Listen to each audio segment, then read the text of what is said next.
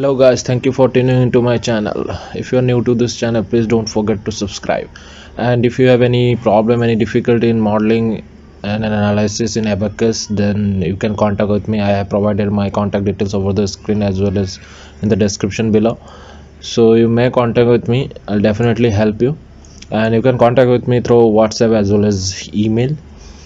So here today I'll show you the beam column joint modeling results of a beam column joint considering the transverse frame. Over here, as you can see, this is the transverse frame. This one is my transverse frame, and I have modeled using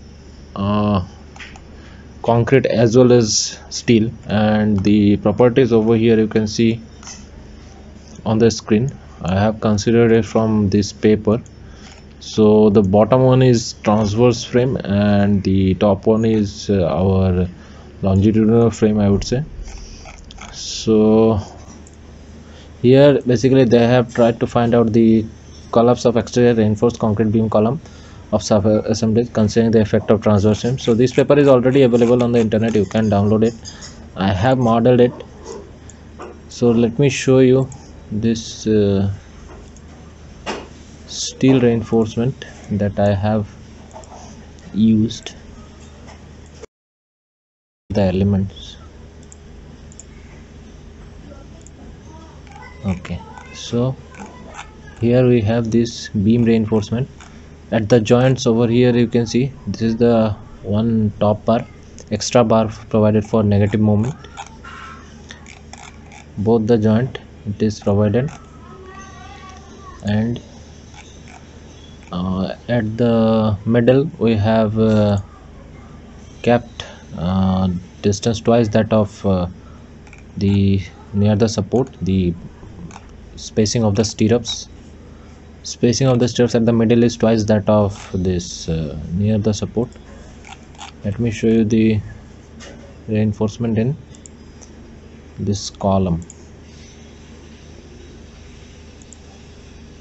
Okay, so this is how the longitudinal bars are bending upwards at the section,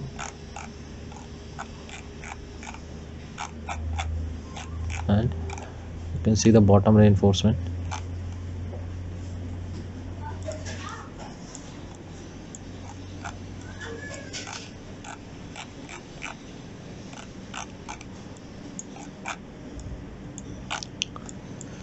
So this is what it is. If you want to see this intermediate column, reinforcement of the intermediate column, let me remove it. This is how the longitudinal bars are continuous over this intermediate column. However, this bar, that extra bar that is provided for negative moment, is up to a certain distance only. It is not continuous.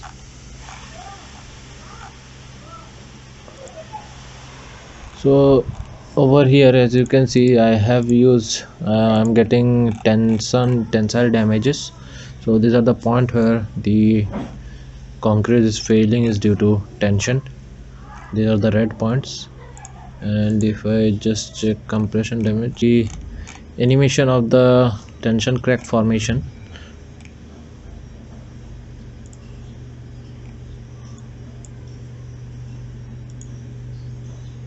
So as the analysis progress, this is how the tension cracks are forming. Let me show you once more. As the analysis progress, actually I have applied load on this intermediate column, so this is why, this is how these tension cracks are forming.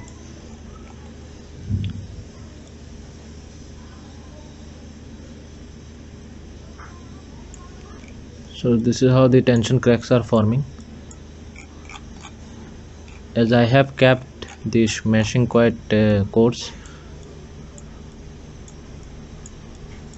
we can make such a dense mesh so that If you just go for dense meshing, then this crack visualization will be more better.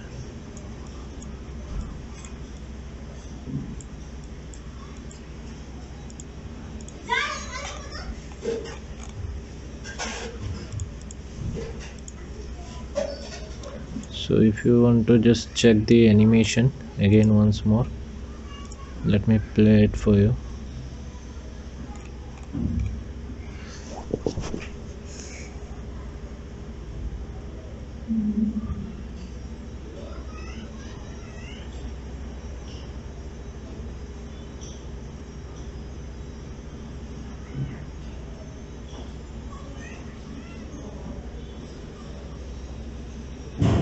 Over here you can see these tension cracks are forming.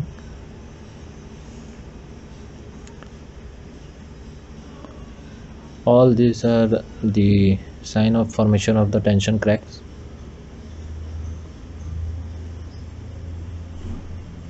As the analysis progresses, the tension cracks are getting bigger and it is increasing.